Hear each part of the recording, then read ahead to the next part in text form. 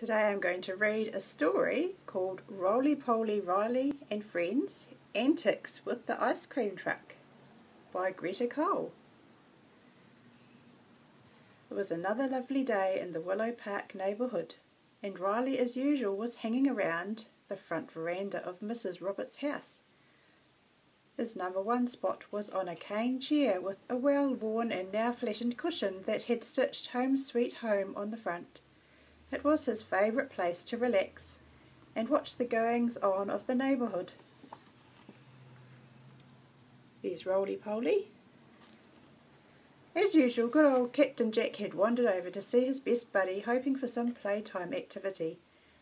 Most days Riley would be obliging, but today he just wanted to stay put in his warm posse.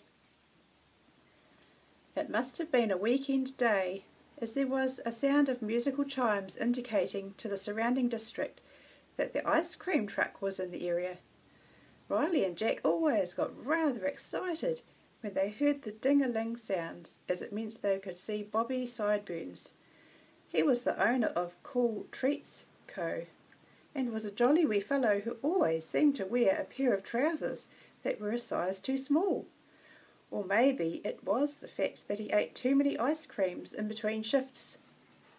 There's Bobby Sideburns. Bobby Sideburns had a bit of a soft spot for the two four-legged friends and would give them free ice cream served up on paper plates. Jack's favourite was Goody Goody Gumdrops. There's Jack with Goody Goody Gumdrops.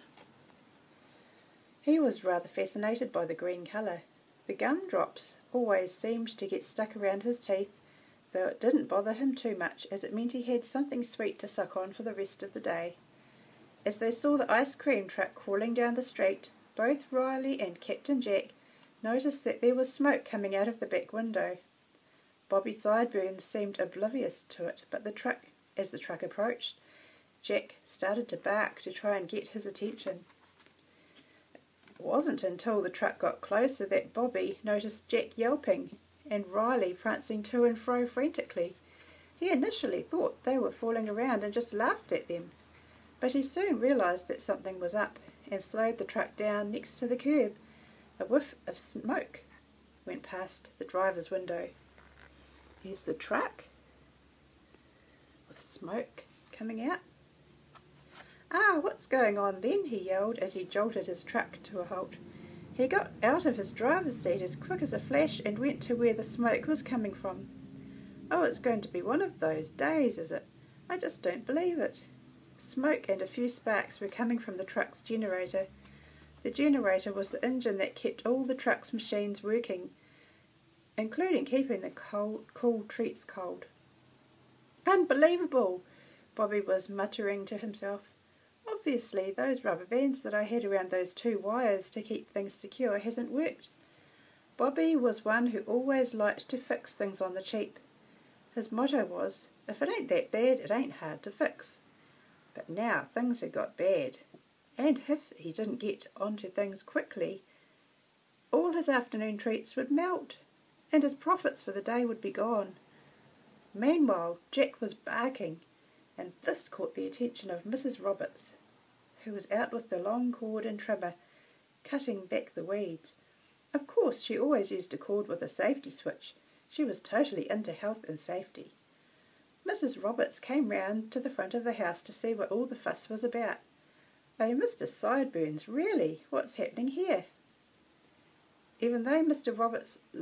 Roberts liked Bobby, she always thought he acted like a big kid who needed to be looked after. "Well, I'm not totally sure, Mrs. Roberts, but I think maybe by all the smoke my generator is on the blink," Bobby said sheepishly. "It's been running fine all morning, but seems to be conking out on me now.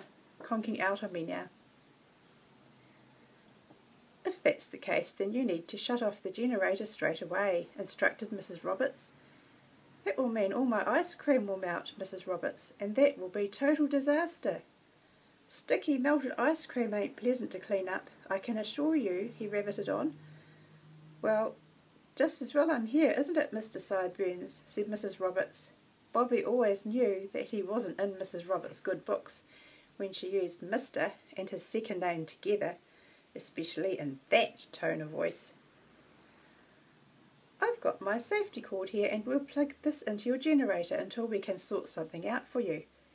Oh, Mrs. Roberts, you're an absolute legend. What a truly fantastic idea. With that, Bobby grabbed the extension cord and after removing the generator plug, stuck the extension into the socket.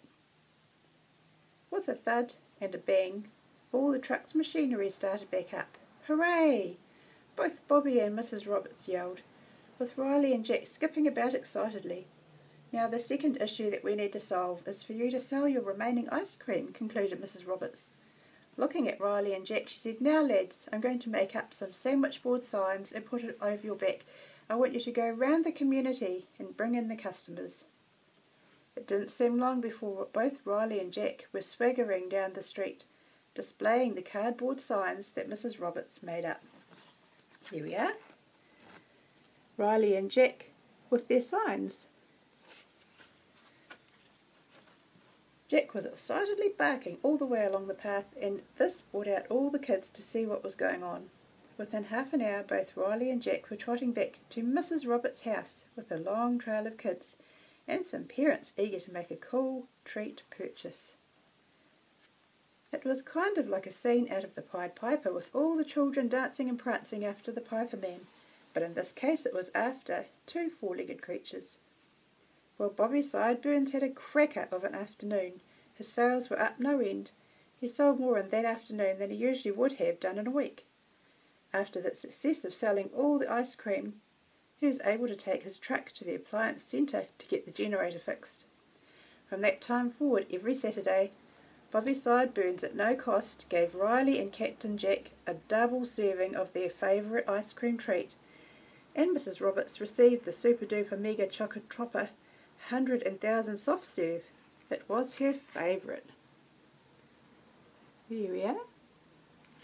I hope you enjoyed the story. This was Roly Poly Roly and Friends Antics with the Ice Cream Truck by Greta Cole.